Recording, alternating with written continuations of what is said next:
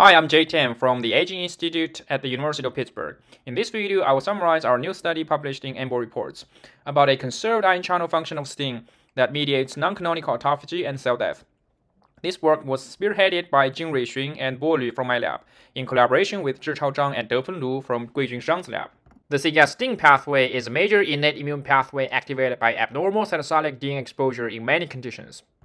STING refers to stimulator of interferon genes.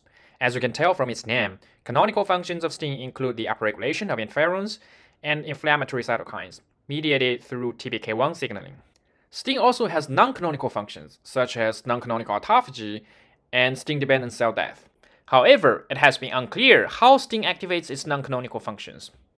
The most studied non-canonical function of STING is non-canonical autophagy, which involves direct L-cis relipidation onto single-membrane STING vesicles. Such L-cis relipidation requires the VATPase proton pump, which directly recruits the ATG16 complex. The VATPase ATG16 axis is known to mediate non-canonical L-cis relipidation in many other contexts, but it's unclear how STING activates the proton pump for L-cis relipidation. The endolysosomes have high VATPase activity to maintain their acidic pH.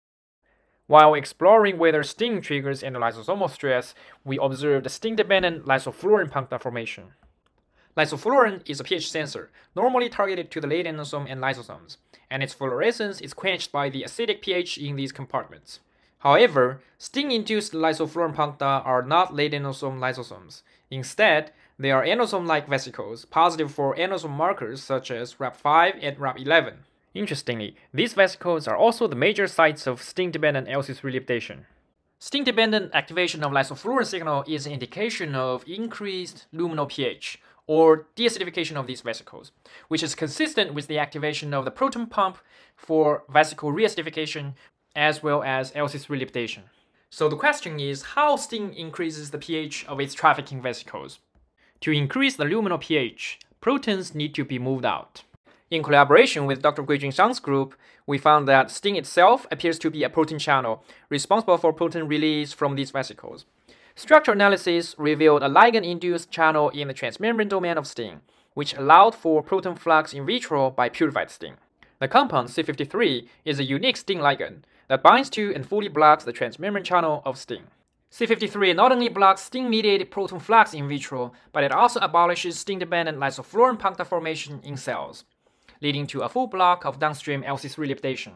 Remarkably, C53 also fully blocks STING-dependent cell death. It is important to note that C53 can disrupt STING trafficking if added early on.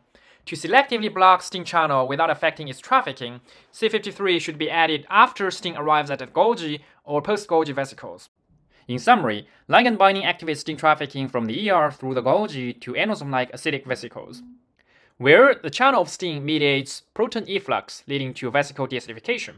That is sensed by the proton pump VATPase to trigger L-cis relipidation or non-canonical autophagy. Prolonged activation of the STING channel also triggers cell death, whereas blocking the channel of STING by compound C53 fully abolishes STING-dependent vesicle deacidification, L-cis relipidation, and cell death, leaving the canonical TPK1 signaling unaffected. Finally, we found that the ion channel function of STING is highly conserved, at least in humans, mice, and frogs. In conclusion, a conserved ion channel function of STING mediates non-canonical functions of the DNA synthing pathway. This discovery opens new opportunities for selectively targeting the canonical and non-canonical STING functions. I hope you enjoy reading this article. Please feel free to reach out for any questions. Happy New Year!